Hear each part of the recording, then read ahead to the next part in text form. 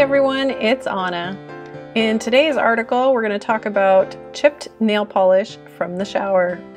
Are you tired of getting chipped nail polish when you take a shower? I certainly am. So by the end of the article, you'll understand how I figured out why I kept getting chipped nail polish and how I discovered the solution. 2 years ago, after writing and publishing my book, What You Don't Fix, Your Kids Inherit, I was tired.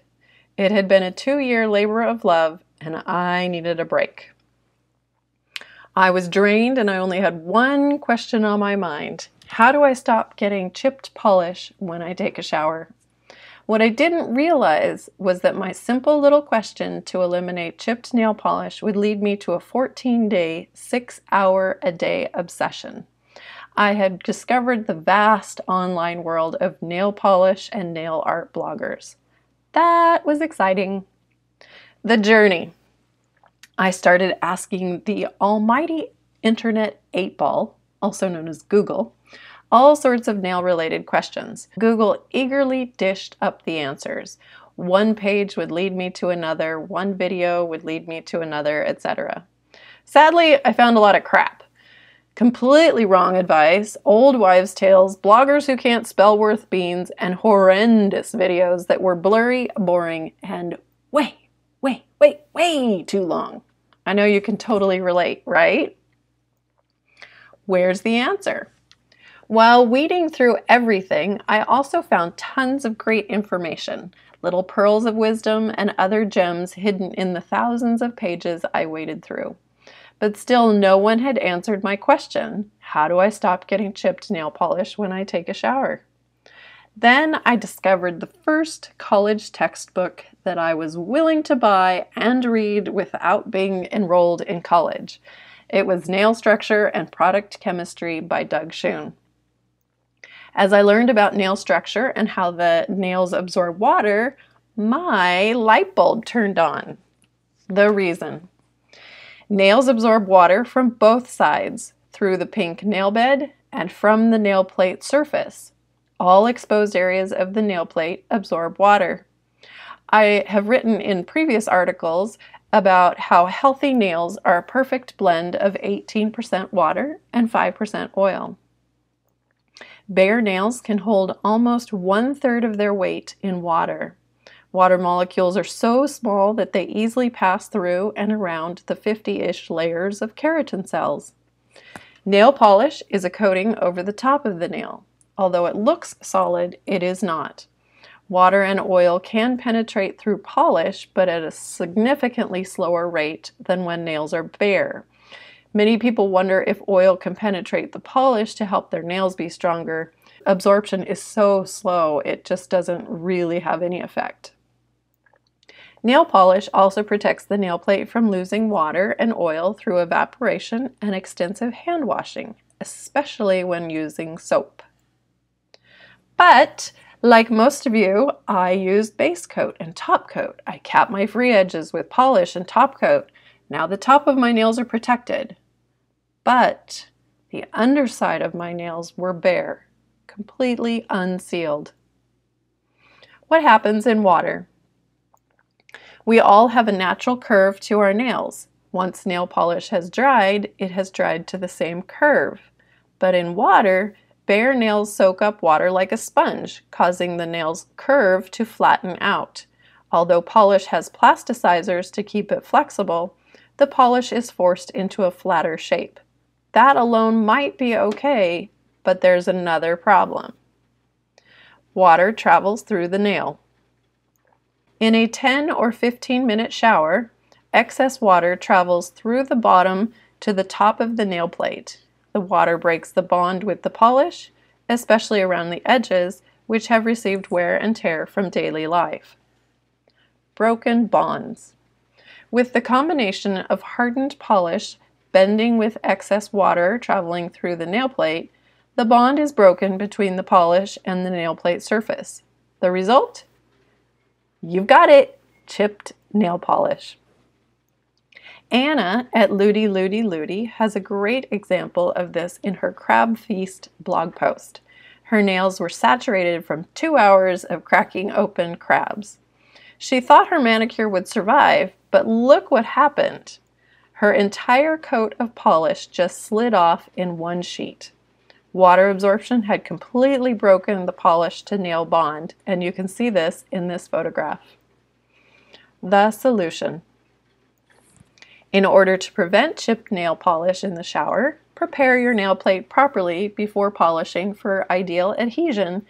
Then completely wrap your nails in base coat and top coat to slow down the water absorption. How to prevent chipped nail polish. Use the following tips to help you prevent chipped nail polish. Number 1, wipe your nails with rubbing alcohol and a lint-free pad as your first step. This removes the surface oils and dirt from your nails. 2, use a good base coat. I like a ridge filling base coat, and wrap that around to the underside of your nail. Start with very little polish on your brush. I wipe mine on the inside of the bottleneck. If you wipe it on the top edge of the neck, then the polish will harden to the cap during storage. If your nails are short, you'll most likely only be able to cap your tips by running the brush along the free edge of the nail. Don't worry if you get some on your skin. It washes off in the shower. Remember, base coat is formulated to bond to the nail surface, and color nail polish is formulated to bond to base coat, not nails. Number 3, apply 1 to 3 thin coats of colored nail polish. Let each layer dry thoroughly for 3 to 5 minutes.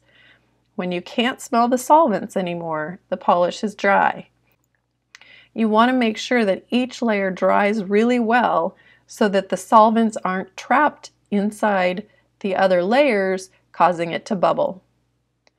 Number 4, then completely wrap your nails with top coat all the way to the underside also.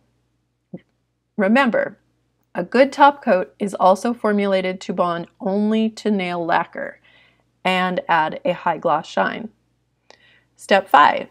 Using acetone and a makeup or artist brush, clean up your polish along the cuticle line. This creates a smooth, flush line with your nail. Excessive polish around your cuticle line also contributes to chipped nail polish. I also wrote another article explaining why acetone is the best choice for removing polish. Number 6, rehydrate your cuticle lines and surrounding skin with a high-quality jojoba wax ester-based nail and cuticle oil. Number 7, apply a new layer of top coat daily or every other day if you'd like, and wrap that around your tips. Apply nail oil 2 or more times per day. More applications may be necessary during the summer and the winter because our skin dries out a lot more. Here's another tip. The ingredients that make a good top coat bond to nail polish and have an incredible shine make it a horrible base coat.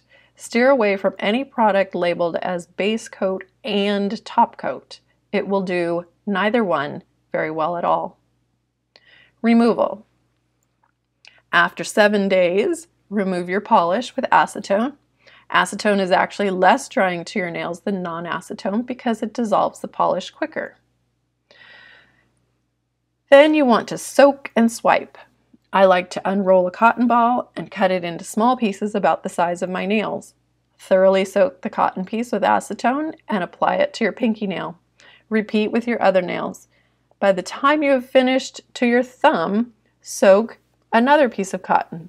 With firm pressure, wipe the polish off of your pinky nail. There's no need for scrubbing. Trust me, this will change your life.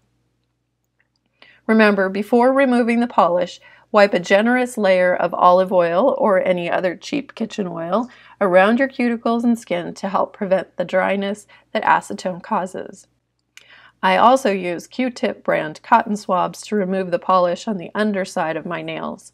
I've tried cheaper brands and they're just not as effective, perhaps because they've wound the cotton around the stick tighter than Q-tip does.